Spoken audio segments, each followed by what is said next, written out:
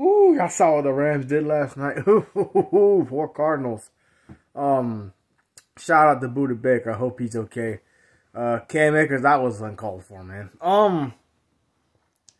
I don't want Tampa Bay to be playing the Rams. I know they're not going to win up front in the line of scrimmage. Look, unless Tampa Bay can do what they did to the Saints last year in the playoffs and force a bunch of turnovers, they're not winning this game. Look, they cannot block the Rams' Donald. They cannot block Von Miller. They cannot stop Jalen Ramsey from making plays, and let alone the rest of the defense, like Eric Weddle.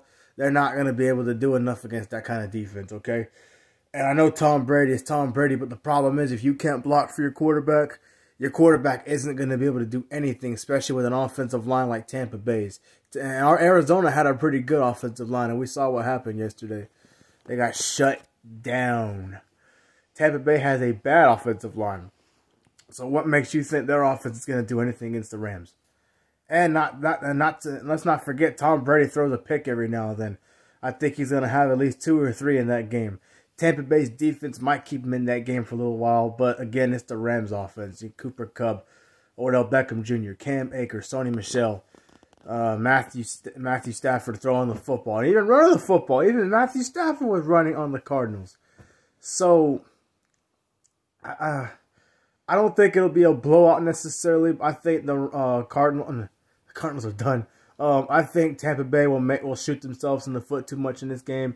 I think the Rams will have a lead up until like midway through the third quarter, and you'll see Tampa starting to make mistakes, like have some fumbles and interceptions, miss a field goal here or two. That's another thing Tampa has a problem with, making field goals when they need to. Sometimes they miss kicks still. That's a big problem and a concern. That's something in my eye. But I just don't see Tom Brady being able to do much of anything if he can't get protection in that game. And let's not forget, they don't have Leonard Fournette anymore. Le'Veon Bell, that's great, but the problem is he's not a guy that can break tackles. He's going to get tackled in the backfield. He's going to get hit at the line of scrimmage. And he's a lot like these other speedy backs. Once you tackle him the right way, he ain't going nowhere. Okay, so that's just my opinion. Tampa Bay has got to be good on third down. They can't do that. So, not with this defense. I think the Rams win this game 38-17, something like that. That's unless they force a bunch of turnovers and beat the Saints like they did last year in the playoffs. Otherwise, forget it.